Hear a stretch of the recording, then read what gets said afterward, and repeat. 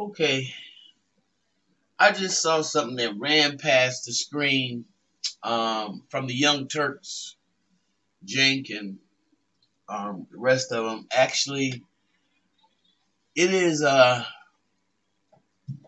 it is it's really interesting and it's really kind of spooky because Noam Chomsky he had a warning. Okay, so I'm just suggesting that we as American citizens just buckle up now because the ride is going to be swift. The situation is a little bit mm, bleak, to say the least. And here, just hear it for yourselves. Forget about what I'm saying about it. They said the potential for a total breakdown of the chain of command along partisan lines, from the top of the chain to squad level, is significant should another insurrection occur. Listen. On the right quote, the potential for a total breakdown of the chain of command along partisan lines from the top of the chain to the squad level is significant should another insurrection occur. All right. We've got a new op-ed from 3 retired generals saying, watch out, there might be a coup coming inside the United States, inside the U.S. military. It is incredible. It is a very stark and clear warning. You're not getting it. There are people inside the military that would be mutineers and not listen to the legitimate president of the United States.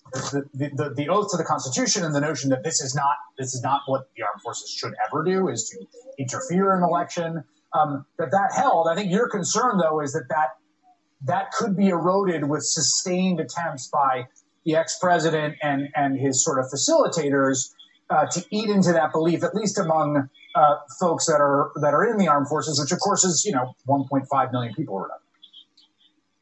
Indeed, there is an active movement right now on the part of the GOP to infect the armed forces of the United States with doubt that the election process is just not what we expect it to be. To insert doubt that we are conducting fair and elegantly delivered elections. So it's Paul Eaton, a retired U.S. Army Major General, Antonio Taguba, Army Major General, Stephen M. Anderson, a retired Brigadier General.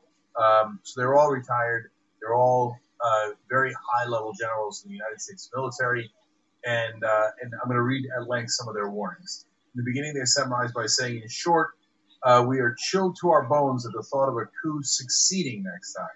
So they think it's very real, and that we need to take steps to prevent it. So they give one specific example, which is definitely chilling.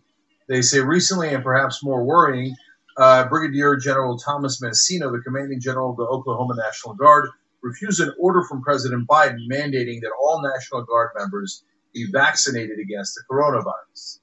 So there we have it already.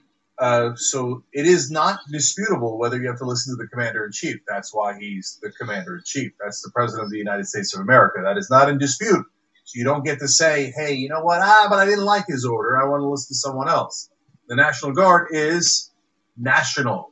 But that Brigadier General now, in kind of a mutiny situation, saying, no, I'm going to listen to the Republican governor of Oklahoma instead, which really has almost nothing to do with the National Guard. The National Guard are federal troops. There is no question about it. But now, to the point of the 3 generals that wrote this op-ed, now there is a question as to whether they will follow orders or they will start to break off factions of the military. This is of the U.S. military. This is incredibly dangerous. The creeping fascism is here. And to the point that the generals are making, we're kind of whistling past the graveyard here, thinking, yeah, they're not listening to orders anymore in the military, and they might do factions and maybe a coup. But, what are we getting alarmed about? They're like, yes, you should be alarmed, really, really alarmed, as they are. So they continue. The potential for a total breakdown of the chain of command along partisan lines from the top of the chain to squad level is significant should another insurrection occur. The idea of rogue units organizing among themselves to support the rightful commander-in-chief cannot be dismissed. So Trump started this by saying, I didn't lose, even though the states clearly said, including the red states like Georgia, Arizona, etc., saying, no, he did lose. Republican officials in those states. And then they did audit after audit.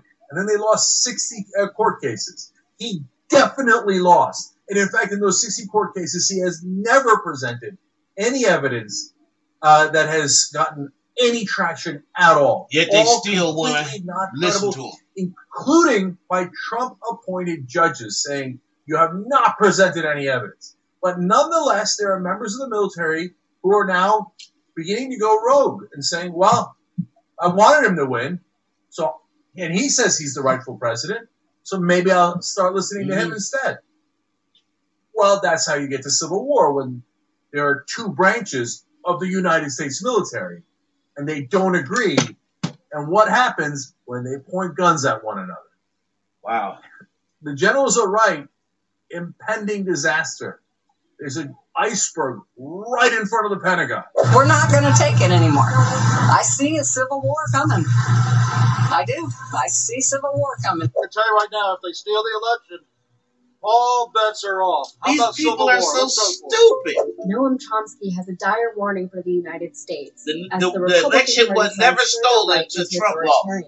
Y'all damn dummies. Learned from 2021 is what is happening. Everybody else had to turn over the ghost, wealthy, except for him. State and now that he lost, it's going off, literally going off the president. Oh man! There was recently a study of these people out of control. Republican voters on many issues. Comparative study comparing them with European parties.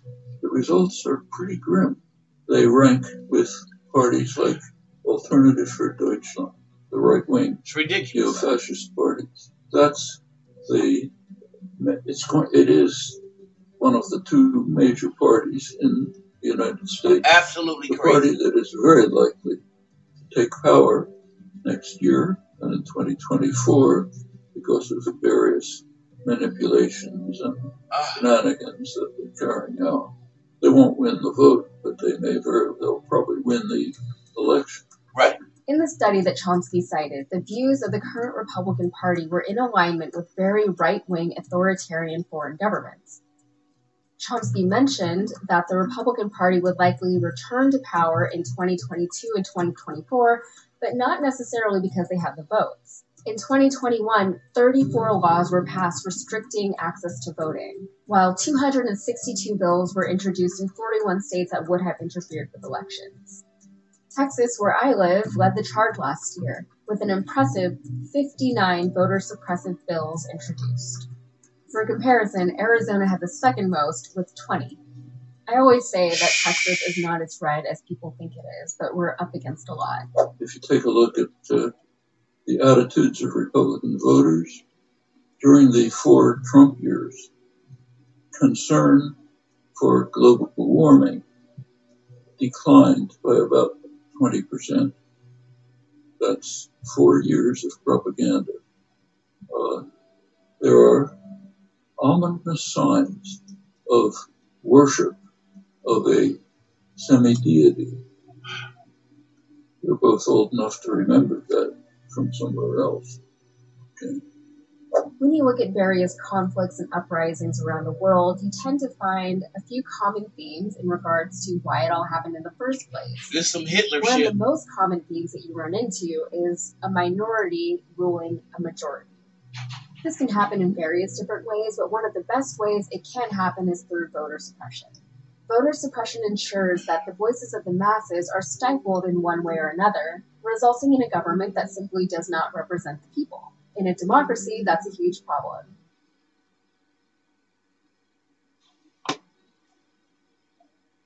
Y'all heard that? How are people electing extra? There's nothing else to say. Y'all heard it. You guys have heard it. And when we speak on it, you see that's what it is. They thinking about taking over this country. And so for any black person out here, I'm just going to call names. Any black person out here, Scott, Stanton, any of these, Candace Owens, whoever this is that got y'all friendly walking into a damn coup, a one world order, and they want you to be fine with it, and they keep you preoccupied on crazy stuff. Y'all have to look out for them because they don't mean you no good. None whatsoever. I'm done. Wake up, people. Wake up.